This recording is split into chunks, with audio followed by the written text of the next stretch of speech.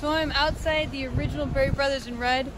Used to be a coffee merchant, ended up being one of the oldest operating wine merchants in the world. I'm Edwin Dublin, shop manager for Berry Brothers in Rudd here in St James's.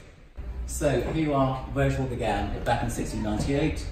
Berry Brothers in Rudd opened, not selling wines and spirits like it's done today, but actually selling coffee, tea, spices, tobacco. We shall weigh all of these, still original scales. Yeah.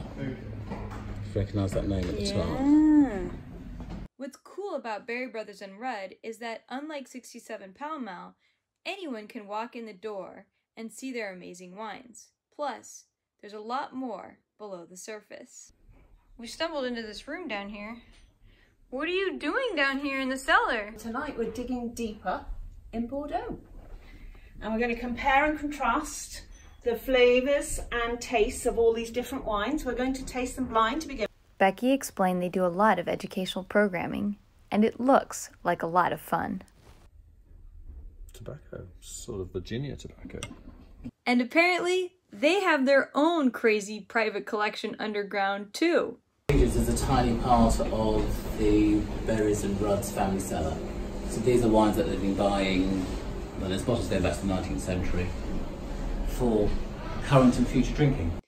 I didn't even show you all the footage because there was too much. I was not expecting to see that at Berry Brothers.